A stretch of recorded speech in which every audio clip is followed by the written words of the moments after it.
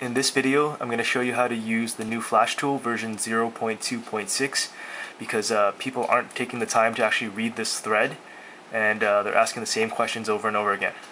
So to start off, download the Flash tool. The link to this thread, as always, is in the description, so don't ask me where to download files. Download the Flash tool, and once you've done that, download one of the firmwares.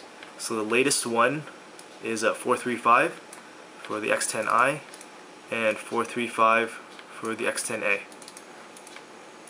Once you've downloaded the Flash tool, you're going to get a program. Double click and run it, and it's going to ask you to extract. So extract it wherever you want. So let's say C/Flash tool.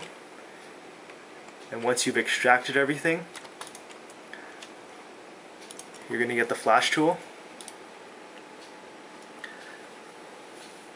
All your firmwares go into the firmwares folder, which is empty right now.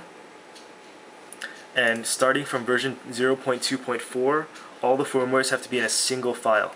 So when you download the firmware, it's going to be an FTF file, Flash tool file, and it's a single file. So if you copy that file or move it and put it into your firmwares folder, and then go back and right click and run the Flash tool as administrator, and click on Flash, you'll see the firmware show up. Okay. If you've already downloaded a firmware and you have the old style firmware with all the different files, the Flash tool can combine them into a single file for use with the new Flash tool. So just copy that folder or move it. I'm just going to put it in the Flash tool folder and go back into the Flash tool. Go to Advanced, choose Bundle Creation, browse to where you have that folder, so 2.1a generic, click Open, and select all the files, give it a name, so I'm going to call it X10a, version 4.3.5, and generic branding, hit OK. It's going to ask me which device, X10, hit OK, and it's going to start creating that single file.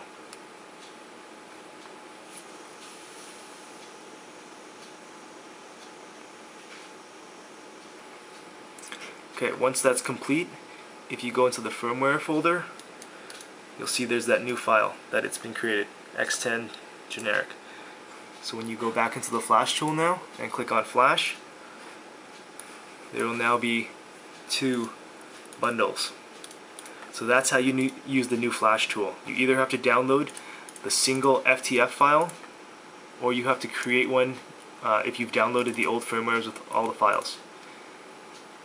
Make sure, as always, make sure you have PC Companion and Update Service installed, and make sure you're running everything as administrator.